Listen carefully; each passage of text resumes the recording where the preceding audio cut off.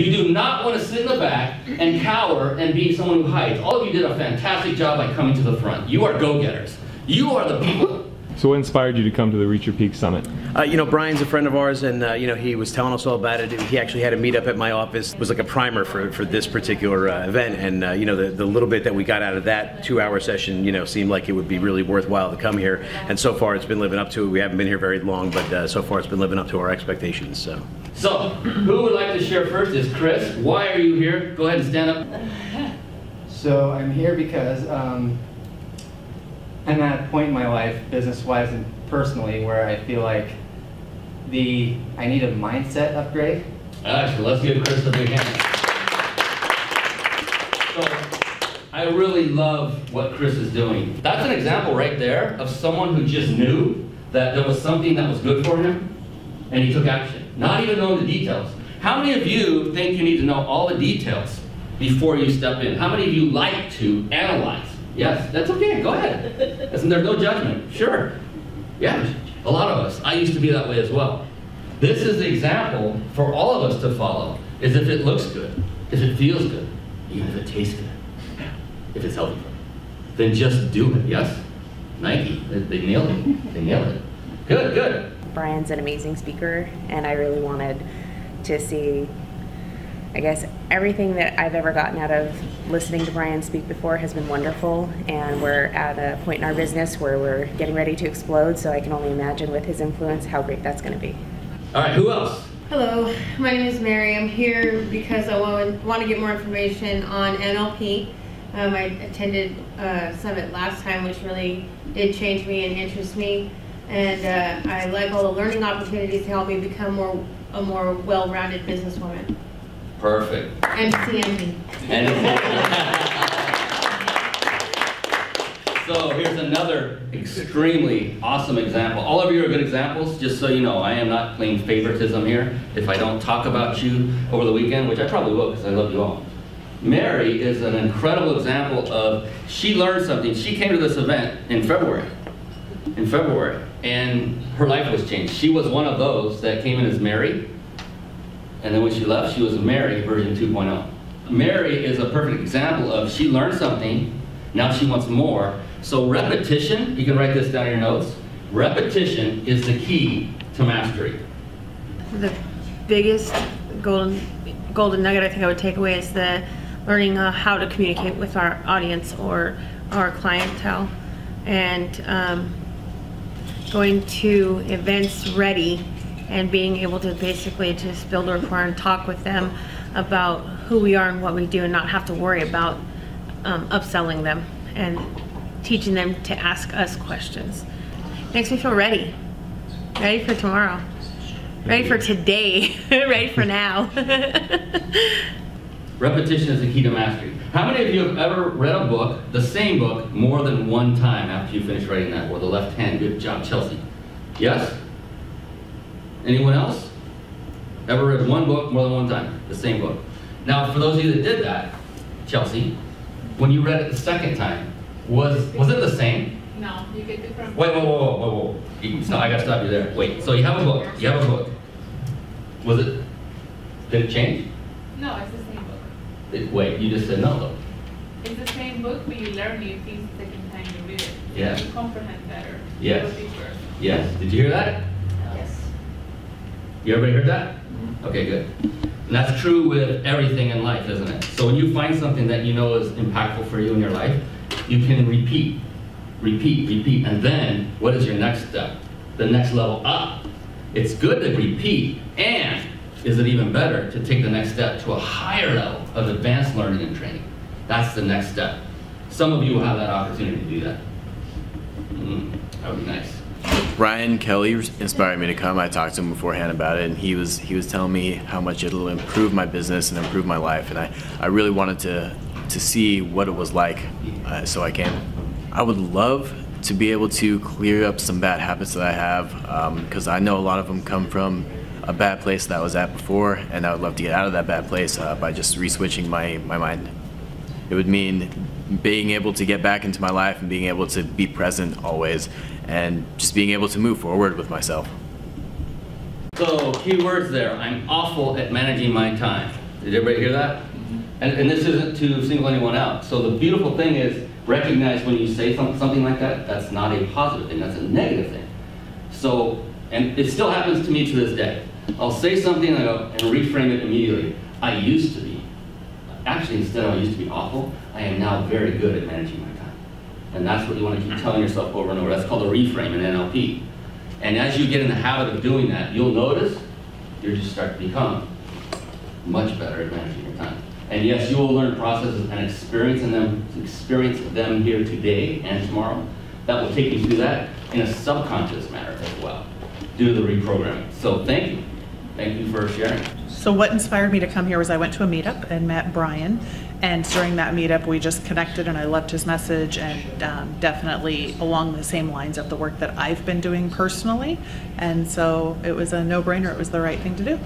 It's huge because relationships are everything. If you can't communicate clearly and build relationships with people, and in my business, sell a service to somebody without being salesy, then you're not going to have a business. And so making sure that you're using the right words to draw people in.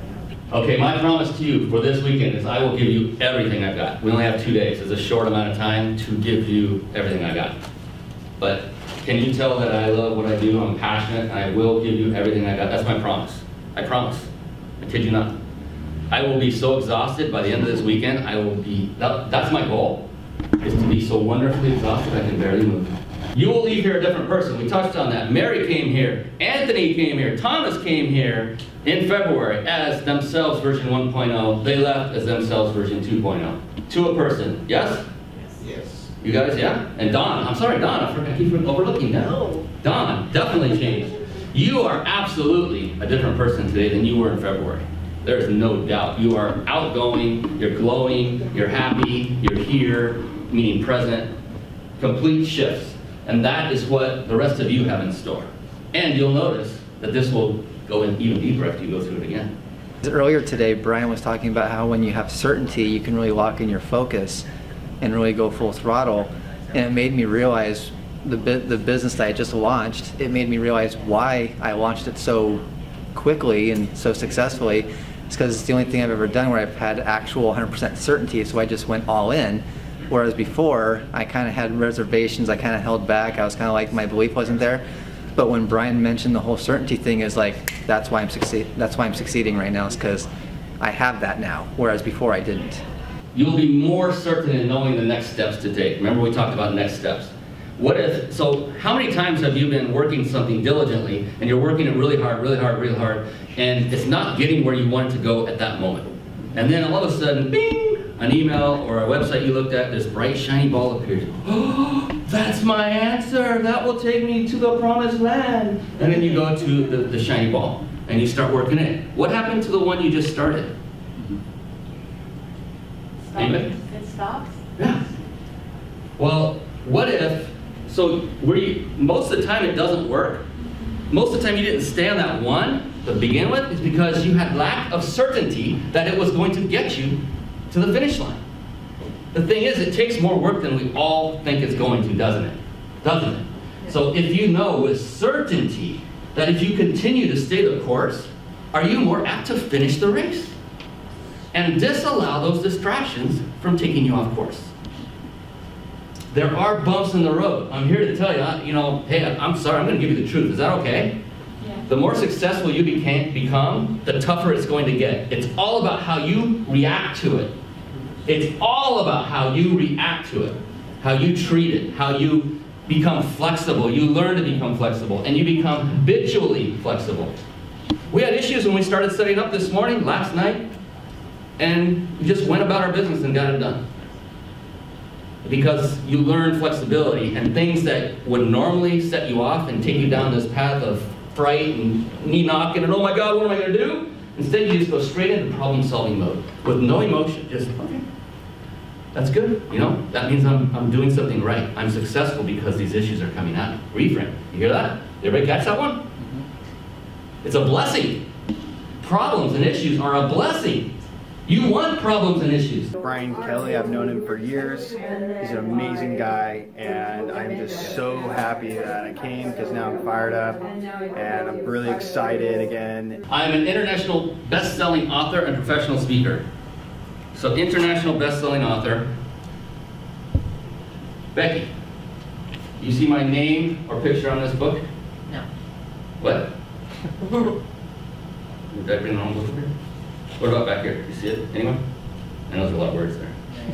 No. I'll help you out. No, it's not there. But so why do I have this book up here? Becky. You must be in it somewhere. I must be in it somewhere. Right answer. So this is called Sexy with No Boundaries, authored by Heidi Lee. It is a collaborative book. What does that mean? Many authors contributed to it. She collected and asked and sought different authors.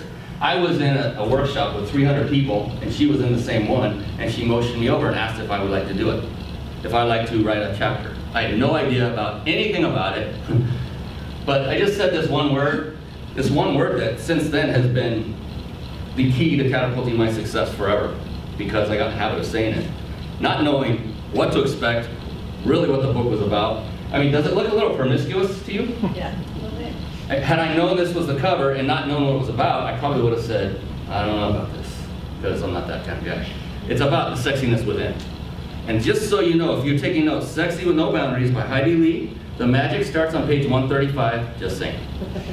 So the thing is, I wrote just a few pages, and I put everything I had into the few pages. She just said, write as little or as much as you want. I thought, well, I don't want to be disrespectful and write 50 pages of where other people are involved. And the beautiful thing is, do you think it took me that much? So if you compare this entire book, writing an entire book, compared to a few pages, which is easier? That's a tough question, I know. Anybody know the answer? Erica got it. She's the only one that knows. A few pages, right? Is easier. And all I did was say, yeah, I'll do it. I'll do it. And because of that, she did all the marketing. We did Barnes & Noble book signings, 2 of them, with all the authors that could make it. And I went to both. It was a lot of fun. And then she masterfully marketed it on Amazon, which you're going to learn about later, and became a national bestseller within a couple of weeks. Then it went to international bestseller right after that. And because I took a little bit of time, put everything I had into the few pages I wrote, I stand before you as an international best-selling co-author. Now that's not to pat myself on the back, at all. At all. It's for you to understand what would it take for you to do something similar. It's about working smarter, not necessarily harder. When opportunity arises, or when you create an opportunity, don't overcomplicate it. Keep it simple. Make sense? So I want to ask, so now that you know I'm an author, international best-selling author, before I told you it was just one chapter, did that in any way raise my authority status in your head? Yeah, there's nods. Yes, of course. How many of you have a book already? Okay, good. So could you not, as a group of phenomenal, amazing entrepreneurs, come up with your own collaborative project? Yeah, just a thought. And then you can then say that you are an author and use the abilities of someone that is not yet in the room, but will be, to help you get to that bestseller status. Sound cool? So one of the things I've learned here at the Peak Performance Workshop is T-Bear. That's thoughts, beliefs, emotions, actions, and then results. So if you can implant that into your daily lifestyle, then you're guaranteed to see some results. So that's been very powerful, and I'm looking forward to implanting that in my daily habits. Cool, cool, cool. I'm a fitness expert, certified personal trainer, and founder of an online fitness company called the Global Fitness Club. That is a picture of a morning television show in Arizona, kind of like Good Morning America, but a smaller version of it, quite a bit smaller, so cable TV. That was a life-changing experience in its own right. And I'm not a dramatic person. I don't say life-changing just every time and everywhere. But that was a big, and the reason that happened is a direct result of one of the processes you're going to go through today. Today. That happened because I went through a similar process that I will be taking you through today. Does that excite anybody? Yes. Absolutely. Yeah. Now, disclaimer, I'm not promising you're going to get on a morning television show. You get that, right? I hope you get that. But why not? I love it. Why not? What that did was it lowered my resistance, my hesitation, and I was able to make decisions quick without analyzing, which all of us have a tendency to do at times, don't we? And when you know it's good for you, when you know it's the right thing to do, when you know it's absolutely positive and you want it, and you want it now, you want to go forward, and then you get this little voice that's saying, hey, but you know, you got this, you got that, what about money, what about time, you got to take time out, blah, blah, blah. Well, what if you want it, but that thing's stopping you, the resistance, that little voice, you know, that little devil, that you just want to go kick off, right? Well, what we're going to go through is going to kick that little voice off. And you will be empowered and go forward in a liberated way, right, Mary? From this point forward. I'm also the creator of Fitnotherapy. Do we have a copy back there anywhere we can run up fast? Fitnotherapy is an audio therapy system that actually Anthony is listening to on a regular basis right now.